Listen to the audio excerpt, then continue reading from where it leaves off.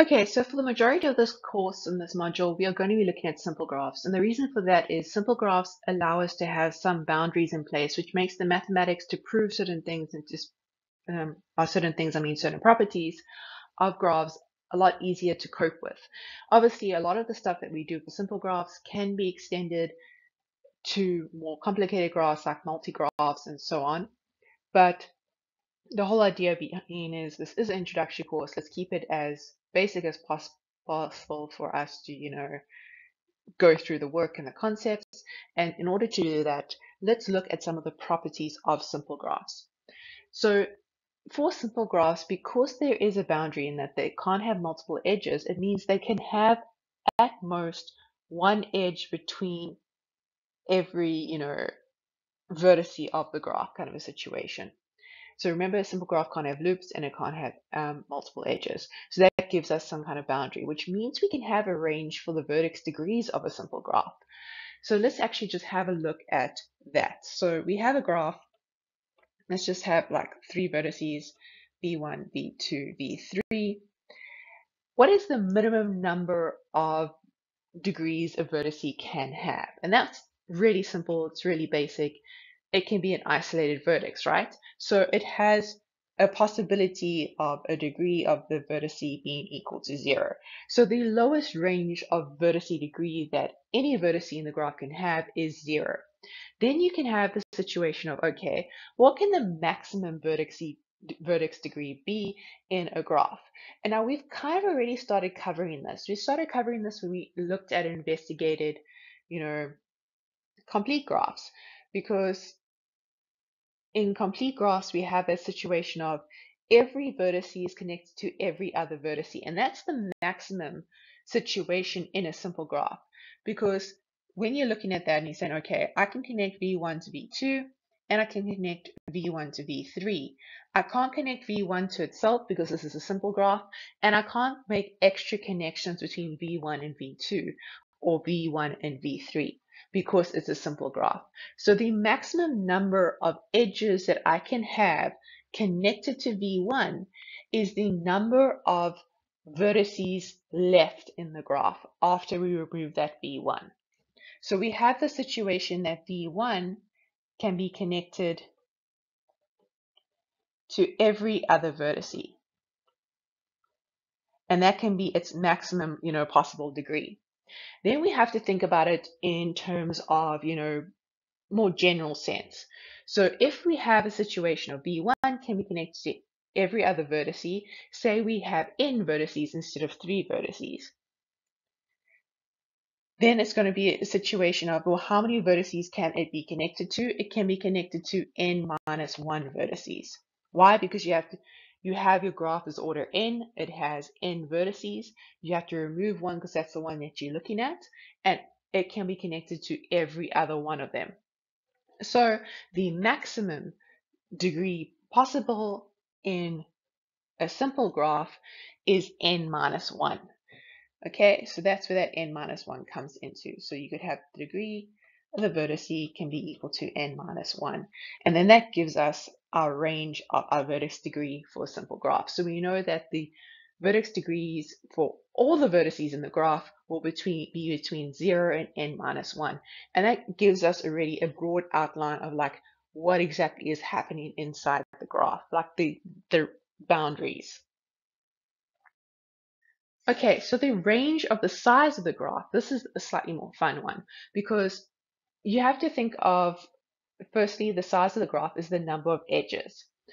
And obviously you can have your isolated vertex, and that means that there are no edges in the graph. So that's like the base case. But then let's go back to this V1, V2, V3 situation.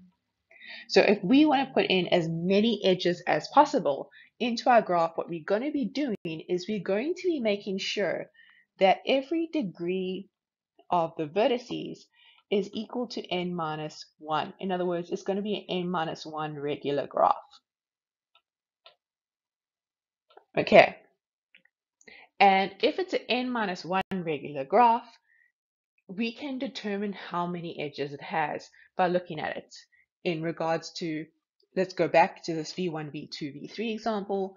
We want as many edges as possible. That means that V1 must be connected to V2 and V3.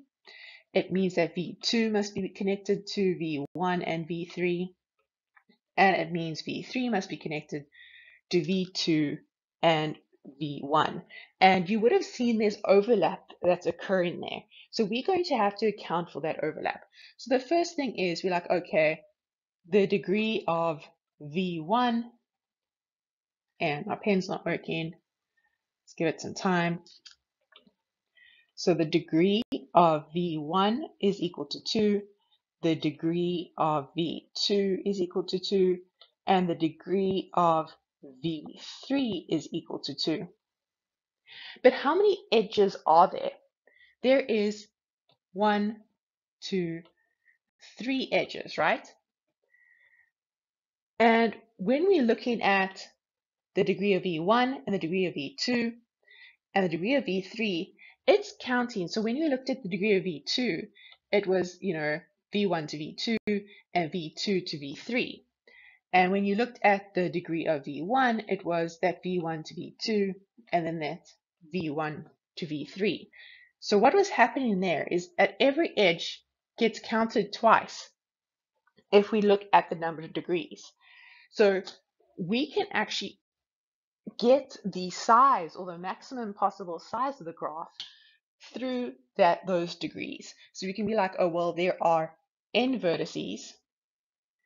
They are connected to n minus 1 other vertices. But because of that overlap situation, we have to divide it by 2 because every edge that is overlapping is being counted twice. So that's where we get the 2 situation from. And that's where we can work out our size of a graph, the range of the size of the graph. There are other ways that we can calculate and determine it. So that's just one explanation. There is another explanation where you can go into determining 2 items from n items in mathematics, for that. But I think this one is a little bit easier for you to grasp and understand in that you want to count the number of edges. You can count the number of edges by looking at the number of vertices that exist. And if we are looking at, a graph that has the maximum amount of edges, every vertice will be connected to every other vertice. So every vertice will be connected to all the other vertices, the n minus 1 situation. But if you do it like that and you just say n times n minus 1, you are counting, that edge that is represented for both those vertices twice. So you're going to have to divide through by 2 to get, down to the actual number of edges.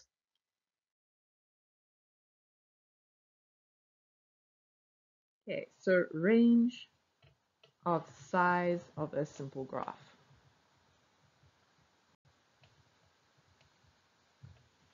Okay, so if you're working with a simple graph, you're going to, and you look at your edges that you can have occurring. So you have vertex 1 and you have vertex 2. You would either have one edge occurring between them or no edge. So that narrows down your choices here. So you either have an edge or you don't have an edge with any of the vertices in your graph, where V1, V2 or any of the vertices in your graph. And this is going to allow us to have a range for the size of a simple graph. So you can have a case of your size of your graph could be 0. So in other words, everything is an isolated vertex. So that's your example where you have something like this. Remember, it doesn't have to be a 3-vertex graph. It can be a 4-vertex graph. It can be a 1-vertex graph. The idea behind that is the smallest possible graph that you can have, well, the smallest in size of the possible graph is going to be 0. So now you have a simple graph, and now you want to bump up the size. So what is the maximum number of edges that you can actually put into a simple graph? So this comes now into thinking about your vertices and the edges. So remember when you spoke about, and we did this theorem when we said, okay, the sum of the degrees of your vertices is equal to 2 times the size. 1, to n. So now let's pretend for a second that every single one of our vertex degrees is connected, every single one of our vertices is connected to every single one of the other vertices by an edge. In other words, they're adjacent to each other. So we're looking at the idea of a complete graph. So V1, V2, V3. Now if we had to look at that, we would have the degree of V1 plus the degree of V2 plus all the way through to the degree of Vn. If we're looking at that V1, V2, V3 example, it would stop at the degree of V3. But now we can have a situation of we say, okay, the degree of this one is 2, the degree of that one is 2, the degree of that one is 2. In general terms, it would be n minus 1, right? Because that's how we defined what a complete graph looked like, that it is n minus 1 regular, which means all the degrees, all the vertices have degree n minus 1. So let's actually put that n minus 1 into the summation. So we have n minus 1 plus n minus 1 plus all the way through to n minus 1. And we have 2 times the size there. 2 times the size there of the graph G, of the graph G. So how many of these n minus 1s do we have? So again, let's just go back to our 3 by 3 example. Well, we have 1, actually use the color, 1, 2, 3 of them. It's directly connected to how many vertices that we have. So what we actually have here is n minus 1s. So n times n minus 1, and that's going to give us our summation there. And again, it's still going to be equal to 2 times the size of G, which means our size of G is equal to n minus 1 divided by 2.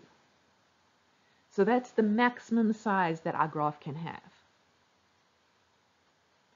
So we have the minimum and we have the maximum. So where's the minimum again? It's 0. And we have the maximum size that could possibly be. In other words, if it was a complete graph, we would get that. So our range of our sizes is going to be from 0 to n minus 1 divided by 2.